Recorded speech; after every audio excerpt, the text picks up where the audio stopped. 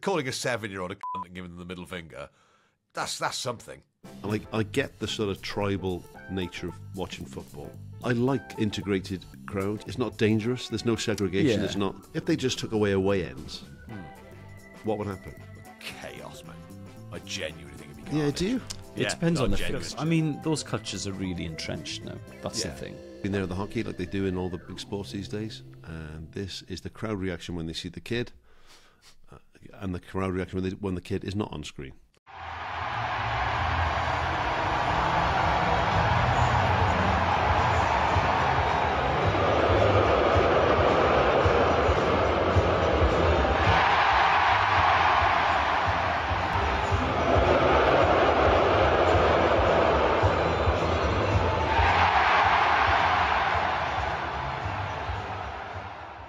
So there we go, a little 4-year-old kid there with his parents, I assume. A little sign there saying it's his first hockey game. They put him on the big screen. Yeah, the place goes off, raises the roof. Then they show a crowd shot, boos.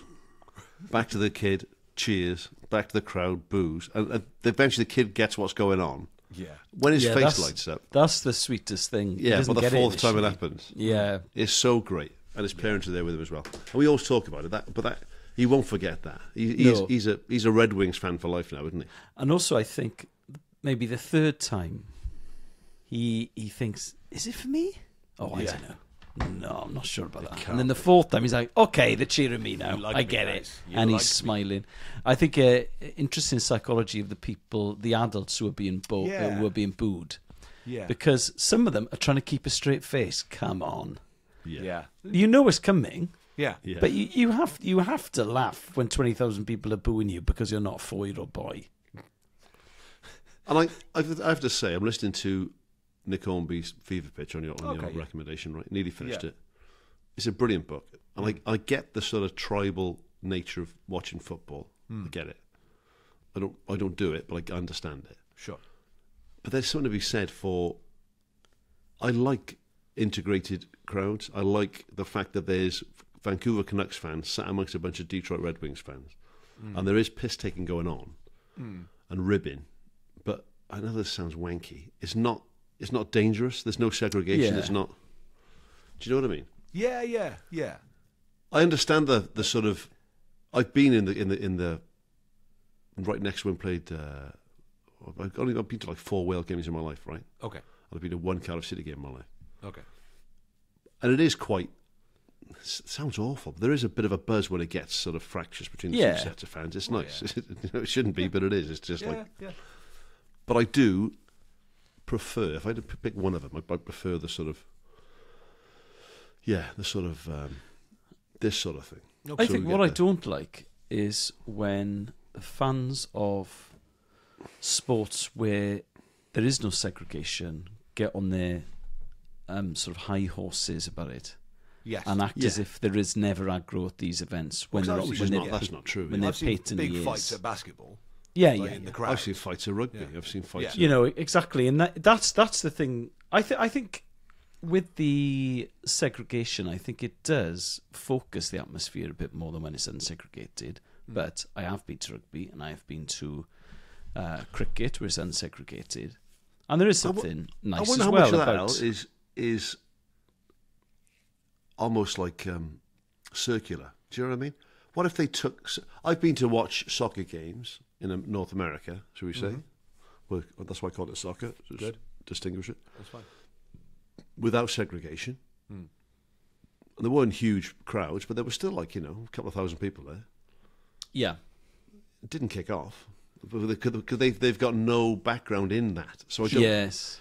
If they just took away away ends, what would happen? I think most people these days... Chaos, man. I genuinely think it'd be carnage. Yeah, do you? It depends on the fixture. Okay, because there's talk of... I mean, those cultures are really entrenched now. That's the thing. Having sat in the family start stand from scratch with a load of kids around you and watched... I'm just trying to think which team it was. I was Reading fans calling them cunts. Yeah. Like, calling a 7-year-old a cunt and giving them the middle finger. That's something. I think... I'm not sure what it is, like but something. The South Wales derby is still a bubble game. Yeah. And It's not still, is it? Yeah, yeah. And there was talk. It's slightly, it's now gone back to a normal kick-off time, whereas for years it was sort of Sunday morning. But and it was the last season at Cardiff. It was a 5 p.m. kick-off on a Saturday, which I was surprised at. Chaos. But so because they've ever so slightly relaxed the rules around it, there is then talk, particularly from the Cardiff side, actually saying we should relax the bubble and people should be allowed to make their own way to the ground. I think the vast majority of people wouldn't be doing fighting, but there would be enough for there to be trouble at that fixture. Yeah. So it depends on, people are going to get hurt at that game.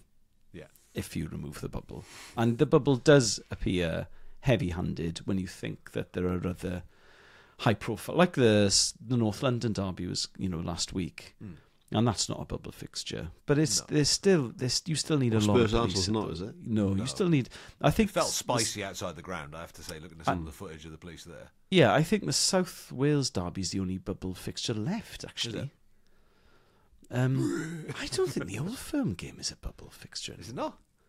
Bloody hell. Maybe I'm wrong. I could be wrong on that. Hang on. You talk amongst yourselves. Chat amongst yourselves for a bit, everybody. Yeah, I just don't know how much of that, if you opened it up.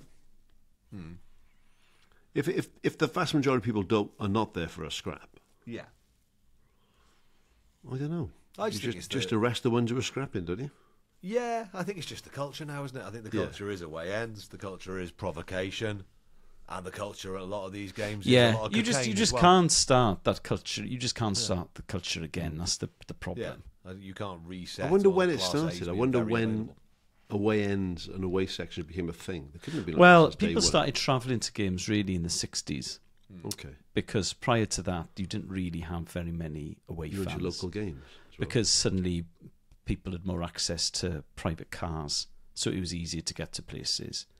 And then what happened is you get a little bit of... Because, football attracted such a different kind of crowd in those days. Yeah.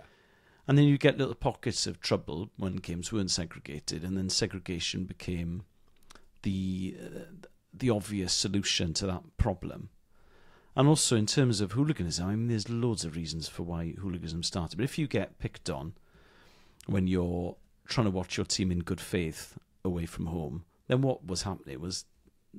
people were getting revenge when that game was being played at home or the next time they were going away, and then you end up with all sorts of problems. I think the interesting thing with hooliganism in the 60s and 70s is how young the people were.